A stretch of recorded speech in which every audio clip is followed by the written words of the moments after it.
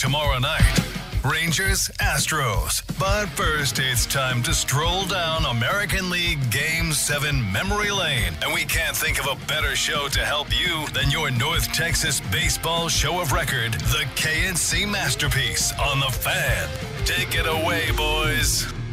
K&C Masterpiece right here on 105.3 The Fan, the official North Texas baseball show of record on the official home of your world champion Texas Rangers. You're about to get Rangers Astros action, which you can also hear right here on The Fan. But before we get into any of that, let's reflect on the greatest triumph that the Rangers had last year. Now, I know you're thinking the Diamondbacks in the World Series, and you might have some validity to that. But I want to take you guys back to October 23rd, 2023, Game 7 of the ALCS between the Rangers and the Astros. We're going to get into the game. We're going to break down some things. We want to hear from you guys how you were feeling during all of this. But how were y'all feeling going into this game? Mike, I remember thinking to myself, we have Max Scherzer on the hill, and I'm really excited about that. But I was also both terrified and excited because Max Scherzer was not Max Scherzer. But I felt very comfortable knowing that I had a veteran like that on the mound. I was nervous, and for some reason in these situations, I think about how I'm going to feel if my team loses, and I really don't want to feel that way. So it's so exciting to get Game 6. You weren't really expected to get that game after the Game 5 loss when Altuve hit the home run. So I remember being excited, but really nervous, and I just didn't want to have that empty feeling of losing a Game 7. I did feel like the Astros felt like they couldn't hit in their park, and I love the fact that the Rangers got to be the first ones up to the plate because they were going to be the ones that got to set the tone. You just brought something up there. I'm really curious. I want to take a step back. After Game 5, it was obviously a crushing loss in the ALCS. Did you think it was over? Because, the Rangers had won the first 2 games, and then you're like, oh, we're coming home, party, rock and roll. And then you lose Game 5 in just terrible fashion. Did you think that was a wrap for the series? I was pretty worried. I was at Game 5, first row, right where the Rangers on deck circle was. It was amazing being there, and I remember walking out of that stadium going, I might have just seen the best game I'll ever see in my life. I hated that the Rangers lost. But yes, walking to the car, I just thought to myself, in a similar fashion, being a DFW sports fan, when the Mavericks lost Game 5 in 2006 against the Miami Heat, it's probably over. They've taken all the momentum. They're going back to Houston. It was great making it this far, but dang it, the Astros are the Astros. They're the defending champs, and they just took it to us for 3 straight in Arlington. So I felt like, yes, the Astros were probably going to win Game 6. I don't know, Kevin. I never, maybe it's the forever optimist in me. I never felt it was just 3-2 still. Yeah, I never felt like the Rangers were out of it in any way, shape, or form. There were just a lot of ifs. If Eovaldi can this, if Montgomery can this. And you know how we feel. Whenever we have a list that long, we're a little nervous. Now, when you got to Game 7 of the ALCS, I get it. Game 7 is as dramatic as it could get. The thing that I loved about the way this game played out is I went into it with those same feelings that Mike had. I was like, oh no, what if we lose? God, we're never going to hear the end of this. They're going to, Astros fans, oh, we got the World Series, we just knocked you guys up, blah, blah, blah. Would they win another World Series? And it was like never going to end. One thing I loved about this game, it was an ass kicking from pretty much the word go. Yes, right out of the gate, Kevin. I think there was a 1-0 fastball right there for Corey Seager, and he drives one for a home run to set everybody up 1-0. Hold on, are you talking about Corey Seager's home run? Here's the 1-0 pitch to Seager, a swing and a high drive, well hit right field. That has hit a mile. That ball is history. A mammoth home run for Corey Seager into the upper deck. And the Rangers grab a 1-0 lead in the top of the first. All right, so it's 1-0, but you know what, Corey? I'm greedy. Not good enough. Javier, a long hold. There goes the runner. The pitch swung on and missed. The throw to second base, and Carter dives in safely. A head-first dive. He just outran the throw. And Evan Carter picks up the stolen base, his 3rd of the postseason. This is the time where I assume, Mike, you want to point out that Evan Carter also stole second base, and that was really important. And also, I think he got a 3-2 count to get a walk there, too. So that's Look, he's awesome. I don't dispute that. And then his catch early in the series, was freaking incredible. This is where you're just like, I love this team. I love Corey Seager. Evan Carter is doing it again in the biggest moment. He's handling this moment like he's a veteran. And yes, scoring early in this game just made you feel so much better about the chances of the Texas Rangers. Here's the set by Javier and the payoff pitch. And Adolis hits a high drive to deep left field. Going back is Brantley. He turns, he looks. That is off the wall. It's in play. Carter heading home. Adolis thought it was a home run. He only gets to first base. And the Rangers lead 2-0 on a single by Garcia off the wall in front of the Crawford boxes. You pop it up to 2-0. You get it up to 3-0. 2 balls, 2 strikes the count. Jonah Heim on deck. And here's the pitch. Garver swings and lobs one in the air. Short left center field. Coming on hard is McCormick. Diving from left is Brantley, and it's in and out of Brantley's glove. Adolis around third. He's heading home. Here's the throw to the plate. It is cut off. Into second base goes Garver, and it's 3-0 Rangers in the first. I know it's just the first inning. Confidence level, having Scherzer in Game 7, picking up a 3-0 lead. Actually, hold on to the thought about answering that question. Mike, I'm hoping you can walk me through it. I realize playoffs is a totally different deal, but how much easier does it make you feel when you go up 3-0 before you even have to take the hill? Well, it gives you a lot of confidence, and now, not that you're changing your game plan this quickly, because it is just the start of the game. So it's not like, hey, I can now be more aggressive. That kind of happens more in the 6th, 7th inning if you're up by 3 or more runs, that you definitely don't want to walk guys. You have this feeling and this sense of, okay, execute the game plan, and my guys are scoring runs today. So you feel more confident that it's not going to be goose egg versus goose egg, where you're going to have to match zeros. You know, in this first inning, man, if I can put a 0 on the board, even more pressure on the other team. Now, unfortunately, that was when Altuve stepped up, and I was like, oh, crap, I think the roof's going to get blown off on this sucker.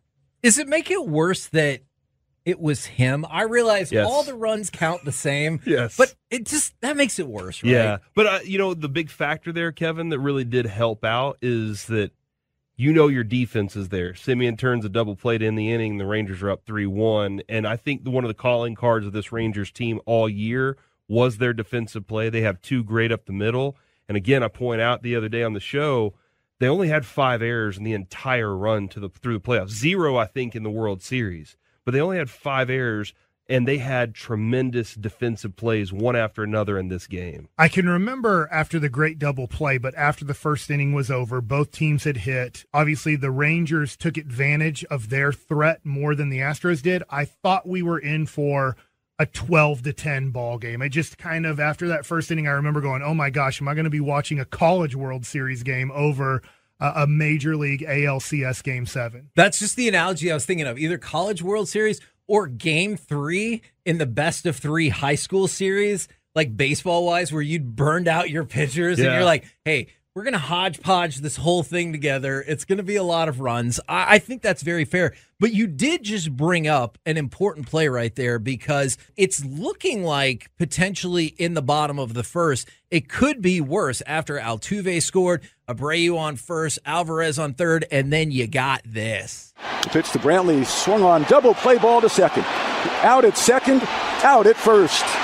Simeon to Seager to Lowe, and Scherzer gets out of the inning as Brantley goes after the first pitch of the at-bat. So as you brought up, you get out unscathed 3-1, but real question, and I know it all worked out, and I'm super pumped about that. How are you feeling about Scherzer then? Okay, not feeling like he's quite in his bag, but also knowing that he's good enough. And I think somewhere in the second inning, he K'd Maldonado, Candy Maldonado, as Mike likes to point out. That's still not. It's still not Candy Maldonado. He looked like he candied something out there. But it was one of those moments where you're like, I think this is a pitcher that's on the mound right now that really knows he has a defense behind him. He knows he has fast outfielders to go make plays in the outfield, and he knows he has sure-handed infielders to make plays. All he has to do is go up there and give his best that he can. And maybe he does get the right hitter like Maldonado to take down. Well, since you brought it up, I'm going to assume, but would you rather right here we clown on Jeremy Pena or Martin Maldonado? Why not both? The 2-2. Swing and a miss. Struck him out. Fastball up and in. Takes care of Pena for the second out. It's Scherzer's first strikeout. Scherzer ready with the 0-2. And here it is. Swing and a miss. He struck him out. Another punchy cut here at a slider. And Maldonado is out on strikes. Just want to point out in my notes, Kevin, I wrote Maldonado, so I don't know why I did that. Huh. So in y'all's combined mind, Candy was Maldonado. Candy Maldonado Yeah, is who we saw. And that's who he'll forever be. Okay. Well, I will say, having a guy like Max Scherzer bounce back in the second inning made me think, okay, as nervous as that first inning was after scoring 3 and having a rough inning there, like, okay, this is a veteran guy. He wants the ball. He wants this situation. And I feel more confident after the second inning that he could maybe give us 5 innings. let me ask you a quick question to go along with that, both of y'all. How did you watch this game? Like, were you with a whole bunch of people? Not with your eyes, Mike. Yeah. Yes, I know. With your eyes. That was my fault.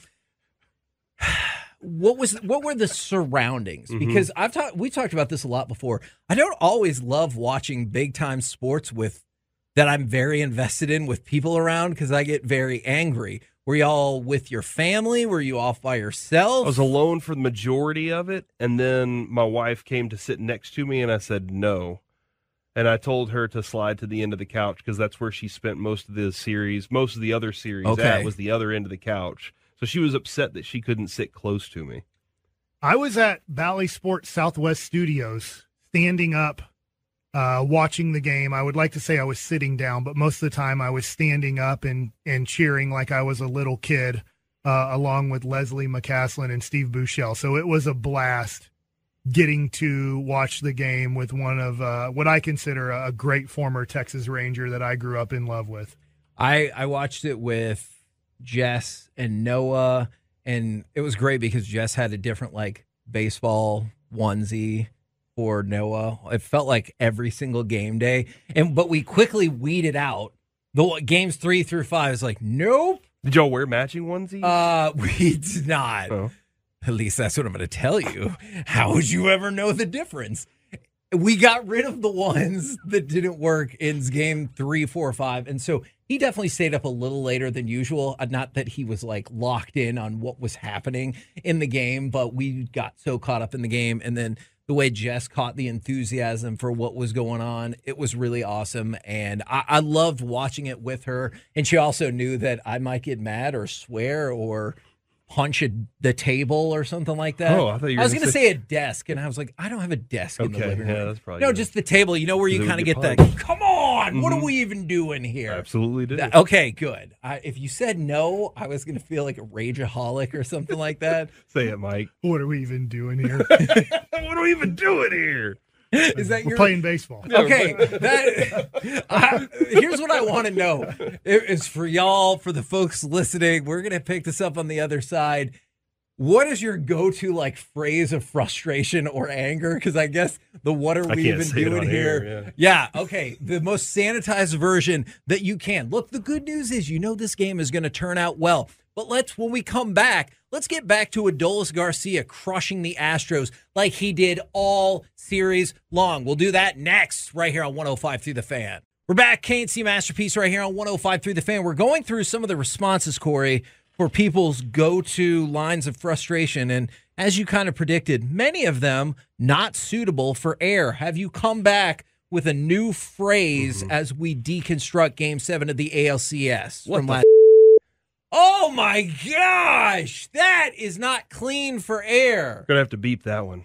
Well, who are you talking to? I don't know. You're going to have to beep that one. All right. Have you come up with a more suitable for air? No, Okay. I can't. I don't. Nope, that's the only one. Mike? Yes. Did you swear regardless of who's around you if you get really frustrated at a sporting event, or do you try to clean it up if the boys are around or they know the deal? I don't think I've sweared yet. So It's going to happen soon. I unfortunately can go right back into baseball potty terms very quickly. Okay. I like that description. All right. You get to the third, 3-1. I know this is easy because they won the ALCS and he was the ALCS MVP, but Adolis Garcia, it felt like he dominated every second of every inning of this series. Did you ever think, Corey, Why do they keep throwing him strikes? Okay, this was the thing, too. Know. I distinctly remember this. They painted 2 fastballs on the corner to him in this at-bat, all right? And then they threw the exact same pitch in the exact same spot, and that's what Adolis is not good. You're not going to trick him like that. Why would you even do something like that? Why would you throw this guy a strike?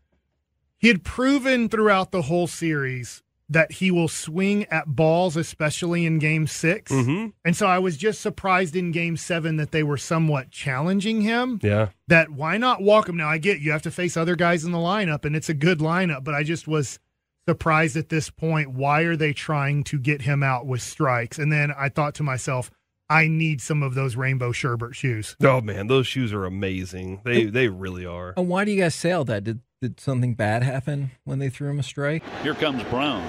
And that ball was hit high and deep down the right field line. Tucker looking. It is gone! Inside the right field foul pole. An opposite field home run for Adolis Garcia. The home run streak stretches to 4. The Rangers lead 4-1. All right, so we're all pumped. We're all Rangers happy. This, to me, is the diciest part of the game, though. Because from here, it's just going to be a giant party. You go into the bottom of the third. Yes. It looked like in the second inning, like you guys were talking about, it looked like Scherzer was rocking and rolling. He got those 2 strikeouts to wrap up the second. You have now extended the lead to 4-1, and I'm thinking, holy crap, is this the I ain't as good as I once was, but I'm as good once as I ever was moment, and you're going to get 7 innings of lockdown Scherzer from here? It fell apart pretty quickly. Now, I know we can focus on the Bregman home run, but it was immediately after that. It was Yordan Alvarez right after that following the home run with the triple. Infield playing Alvarez to pull. Scherzer again with the 2-strike offering, and it's lifted high into the air, pretty deep left field. Carter going back, now running along the track. He leaps, can't make the play. It's off the scoreboard. It kicks back toward the diamond. Alvarez digging for third. Here comes the throw. It's offline. Yordan Alvarez has tripled off the out-of-town scoreboard. I really think this is you got your dead on. This is so important to this game because Bregman's home run there, Kevin, was a moment where you're like, oh no. And yes. I was thinking to myself, this is all they have. I remember specifically thinking they have Bregman, they have Alvarez. That's a tough part. I know they have Altuve too, but that's it. They don't have what we have in our lineup. Yep. And so I was a little nervous about that. But the most important part about the Alvarez moment, Kevin, is that he gets to third base on that triple, but does he ever score? That's huge. And I will explain why later on. You're absolutely right about that. Just in my mind, it's DEFCON 1 or 5, whatever the bad one is. I'm sure they're all bad to a certain degree, but whatever the worst version is, because now Abreu's popping up to the plate. You've already seen him drive a run in. It's 4-2, and I'm wondering what the rest of the day is going to look like for Scherzer. To your point, I'm thinking, well, why would I ever think this was going to be easy?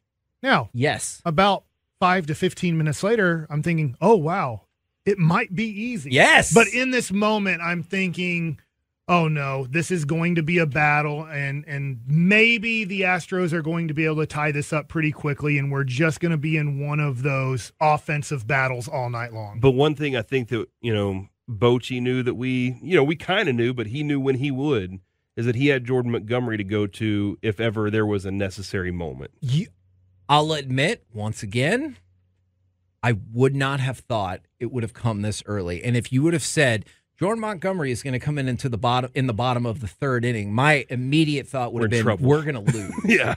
Don't you think that is a reasonable takeaway? Yes, except for that he had been Jordan Montgomery through the playoffs. That's all I can say. Long hold here by Montgomery in the 1-0 pitch. Swinging a line drive, caught by Seager. A little bit of a leap. He really didn't need to jump. He went up just in case he needed that height, but the ball goes into his glove off his left shoulder, and Montgomery gets the out. But yes, I agree with you. And instead he comes in, you get out of the inning unscathed, and I want to skip ahead then to, I think this is going to have to go down as one of the most glorious innings in Texas Rangers history.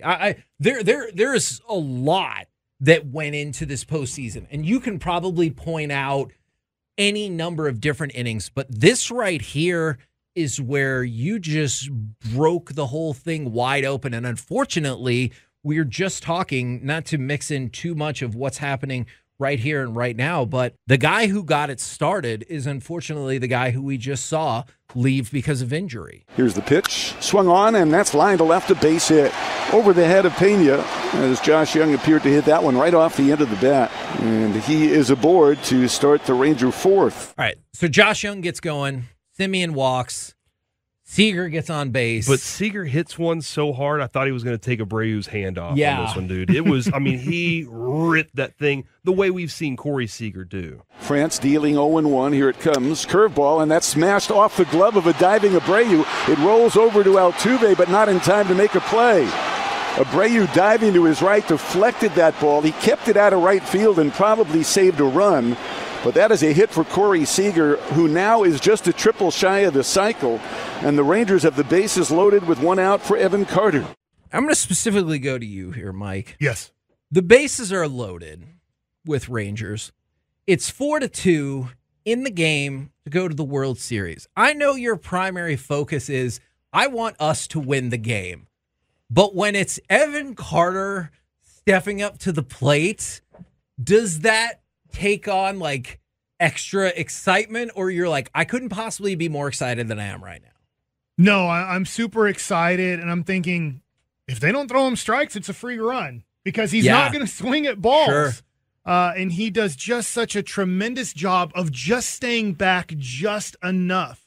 And you're trying to think, no matter what, how many balls he takes, you're just thinking on the mound, this young guy's going to maybe overswing or be too aggressive in this situation, and throwing soft rather than throwing your best fastball is probably going to be the way to go. And it didn't matter. Carter was able to stay back just enough. The pitch to Carter, swung on and lined down the right field line, hooking fair. It lands right on the chalk. 1 run is home. 2 runs are home. The Rangers lead it by the score of 6-2. Seager ends up at third. Carter at second on a 2-run double. Y'all's immediate reaction, we still got amazing parts of this inning to go, but 6-2, did you think, okay, exhale? Or are you like, no. Pedal down. Yeah, okay. Pedal down, man. All right. I wanted to embarrass Houston. All right, so maybe... Were you embarrassed? I mean... You know who's really embarrassed was those 2 Nimrods in the spacesuit as they saw this all spiral out of control in Game 7. So I can remember throughout the playoffs, I don't know why I went to the Karate Kid so much. Okay. But there were plenty of times when a Ranger was on the mound, or in these situations where you could kind of put the game out of hand, and I would just go into my Cobra Kai and I would scream loud, "Finish him!" And so that's what I'm thinking. After Carter's double, I'm thinking there's an opportunity here to open this game up so much, and Adolis is up to bat, and I'm thinking, finish him! 2-0. Adolis swings, hits a ground ball through the left side. It's a base hit. 1 run home, and here comes Carter to the plate. He will score. It is 8-2 Texas. And Adolis Garcia has a new American League Championship Series record for RBIs. How about that? 14 of them for Adolis. Evan Carter scores from second base. All right, like this is what I was pointing out. Alvarez in the previous inning couldn't score from third, but because of the speed of Evan Carter, he's able to score from second. That puts you at 8-2. And Kevin, like you were saying with Adolis Garcia there, 3 for 3 at this point, 4 RBI in the fourth. In the fourth, he already has driven in 4 runs. It's spectacular. This is the part, and this is a glorious inning, and the Rangers score 4 runs. This inning is what wins the game for them. And I can look back at that now and say, this is the inning that won them the game. This is the inning that got them into the World Series, et cetera, et cetera. But when Heim gets the single... 2-1. And there's a line shot into right. That's a solid base hit for Heim.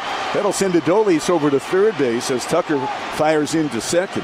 And the Rangers have runners at the corners. Nathaniel Lowe coming up and Dusty Baker coming up the dugout steps. And so you got him and Adolis on the corners.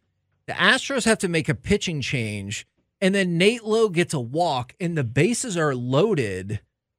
I realize that, I know it's not uber positive, this is Josh Young. Here's the pitch. Young swings. It's a ground ball deep short. Backhanded by Pena. Long throw to first base, and he got him. Outstanding play by Jeremy Pena from deep in the hole to throw out Josh Young and end the inning, but not before the Rangers come up with 4 runs in the inning on 4 hits. They leave them loaded, and in the middle of the 4th, it's 8-2 Rangers. And so you end up getting the ground out there, and you leave the bases loaded, I do believe. I felt some frustration. I know looking back on it, you can be like, that's absurd. You're ahead of 8-2, and you just scored 4 runs. But I was to the Mike school of thought. I might not have been yelling finish him just the same way, but I was thinking, like, let's get another hit. Let's have it up at 10 now. Like, do you think that's a fair, like, fan mindset? Because from a game mindset, that inning was glorious. But I was, like, a little frustrated that we couldn't finish it off with bases loaded.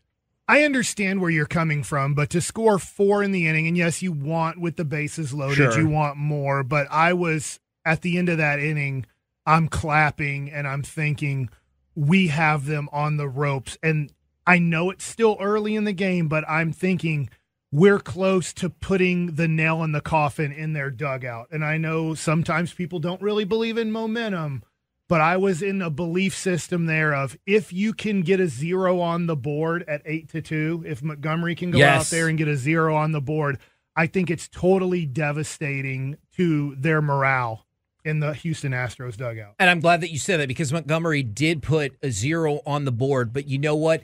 We've got to get to, I think it was the next inning. It was the bottom of the 5th and the top of the 6th. This is when the game was over, and it brings up what you were talking about with Montgomery again. Let's dive into that. We will begin, or I guess continue, the celebration. The Rangers, spoiler alert, they're going to win this game 11-4 to advance to the 3rd World Series in franchise history. But coming up next, let's just focus on the bottom of the 5th, top of the 6th, and then we'll get to partying because this thing is almost over. We'll do that next right here on 105.3 The Fan.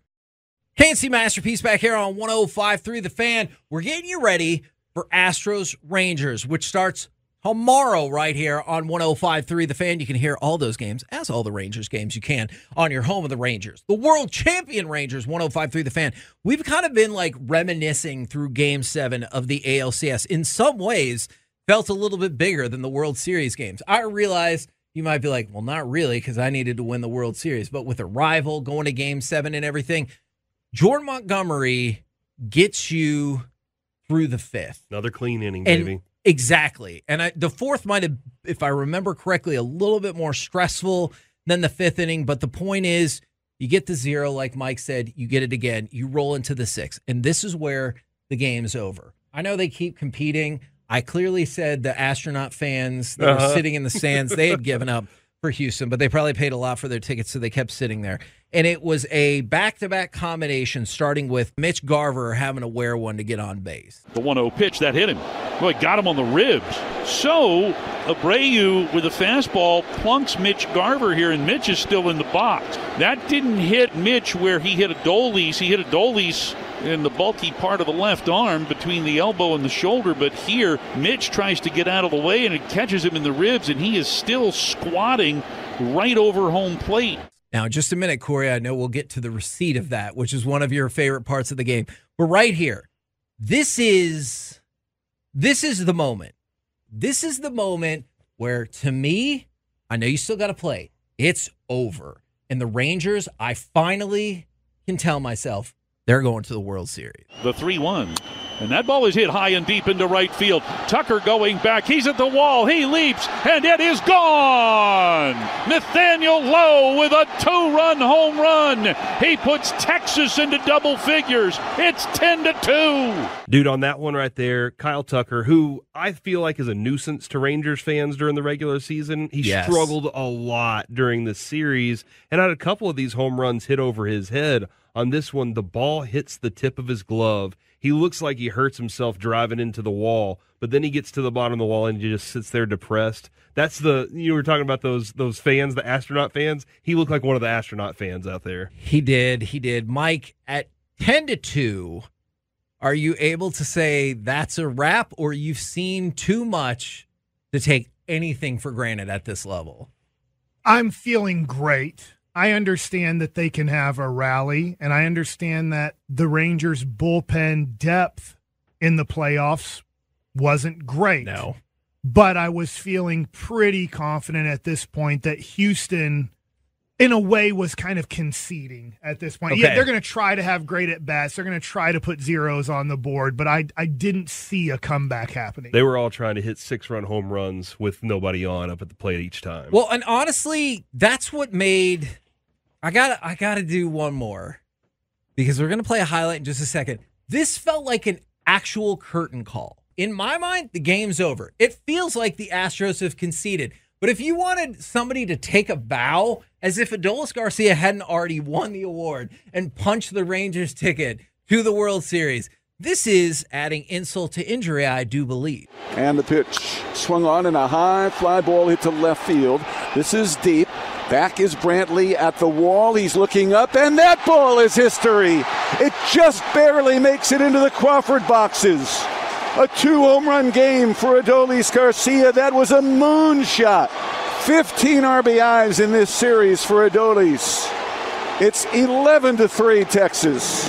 That was the second one of the game, Kevin, the fifth one of the series. And as he rounded third base on that, he gets to the third base section where a bunch of Rangers fans are. And you can take it one of two ways. Either he was putting his hand up to his ear like Hulk Hogan because he was saying, Rangers fans, I hear you. What about now, brother? Or he was putting his ear up saying, Houston fans, I do not hear you right now. And as much as I love that Corey was at the bottom of the eighth with McCormick, where you get the receipt for Garver getting hit, was that like one of your low-key favorite moments of the game? Yeah, it was because, and Mike describes this so much better than me. So, Mike, if you can, this is a guy that he knows he doesn't have to see Houston again after this one, and so he just says, you know what, I throw really hard, you're wearing it. Yeah, and the situation presented itself where you're not going to be hurt by putting a guy on base. There is a penalty for hitting a person. They do get to go to first base.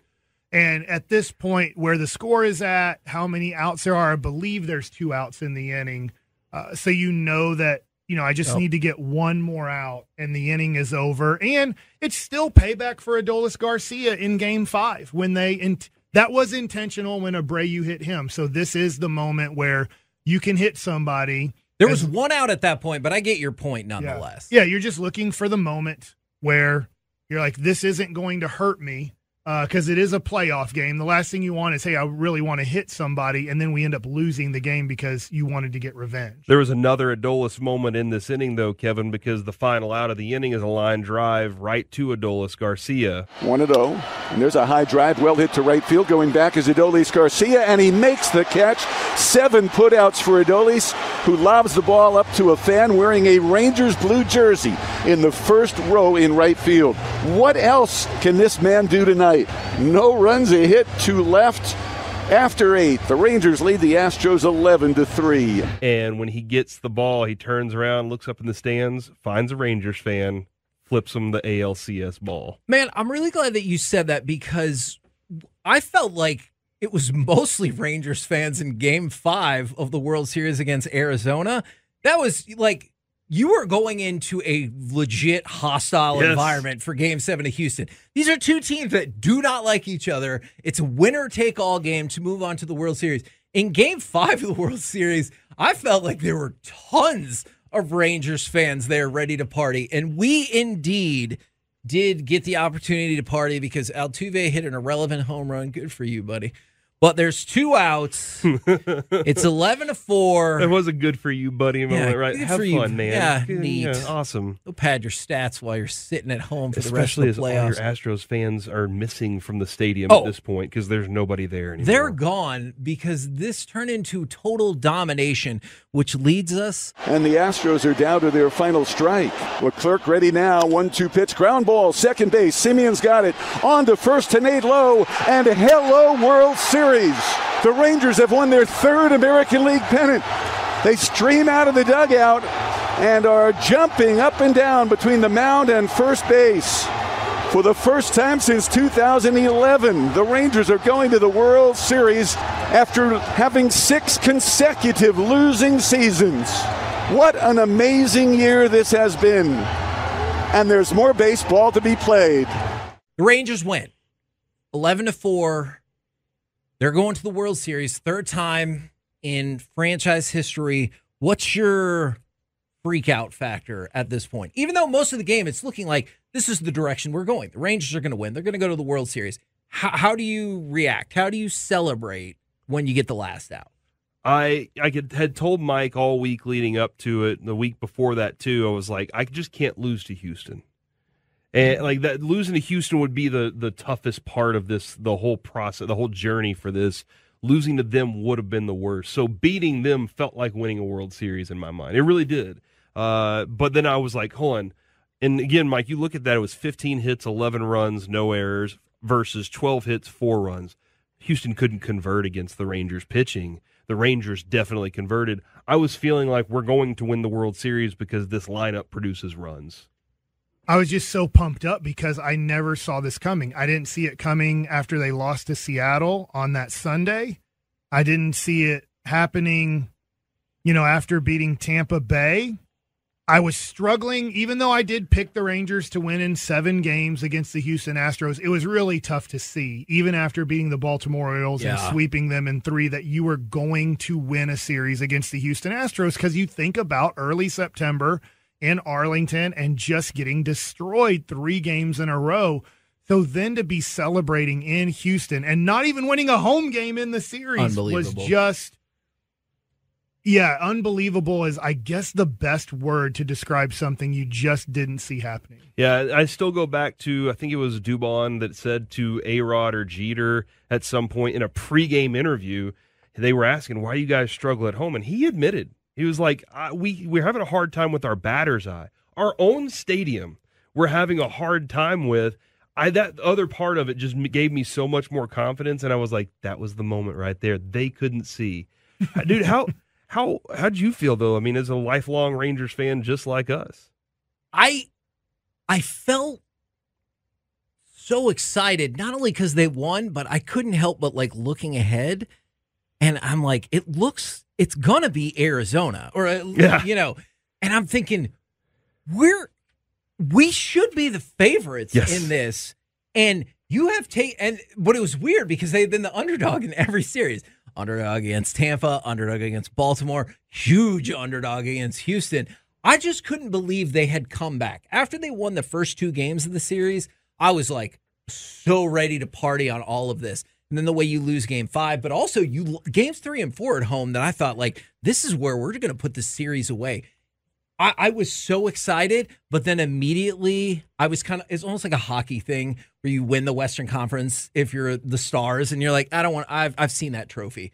I'll wait for the Stanley Cup. So I was so freaking pumped, but now it's like, we got to finish it. And we can finish it. I think to add to that part of it, Kevin, though, was once I realized we get more Rangers baseball. Now, at the end of the season, we did not want any more Rangers baseball because they were not playing well. Once we got to game 5, the end of the regular season, for sure. Once the playoffs did their thing and you saw that, they were playing at their best. And so, Mike, you get to see the best baseball happening, and you're watching your team do it. That's where I was like, I'm excited not only because it's the World Series, but we're watching this team at their best right now, playing more baseball. Just give me more of it. I just wanted more of what they were doing. Isn't it surprising how you played your best in April and May, maybe didn't play your best for 4 months, and then all of a sudden in October you play the best baseball you could possibly play against the best teams? Yeah,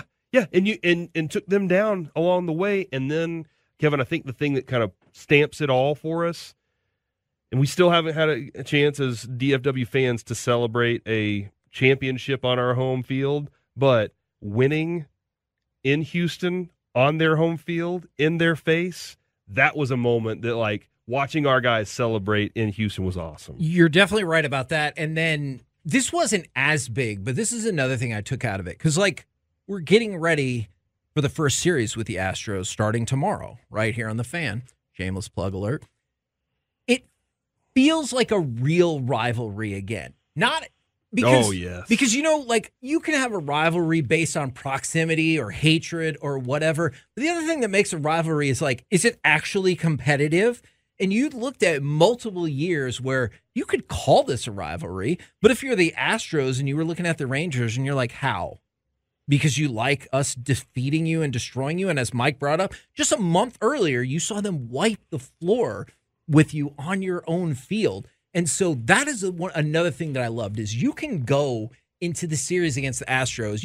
You're the defending world champions, but you can also be like, don't forget who I beat on my next to last stop. Yeah. No, and we talk about that with the Mavericks, right? Where we're like, everybody's like, oh, they took down, they had Kevin Durant and all them before they were any good. They had Kobe on his last leg. The big three wasn't good enough yet. And you're like, man, that was a great run. I don't know what you're talking about. Look at the names that you're talking about. And then, as you just pointed out, they did have a Baltimore team that was on the rise, yes, ready to get there. They did have a Tampa team that was just as good as you, and Houston team that was your biggest nemesis the entire way. And that during the regular season, Houston did get the boot, but ultimately the Rangers got the belt as Road Warriors. What was that thing that they had? ROAD. Yeah, ROAD. It was the Rays, the Orioles, the Astros, and then the Diamondbacks to ultimately get the big prize. Mike, your final thoughts on what surely will go down as one of the most glorious games in Texas Rangers history? It's the greatest baseball ride I've ever been on as a fan, and I want to do it again. Corey, that sounds like something you would say, or Bochy's granddaughter would say, right? Last 36 hours, I've been asked, hey, does this ever get old? It doesn't get old, trust me, no. Not when you get to watch these guys with their deep determination, their resilience, and the heart that brought them together and play as one to do what they did. These guys put aside their individual action to become collective power to win a world championship here with the Texas Rangers for the first time in our franchise. So I'd like to thank them.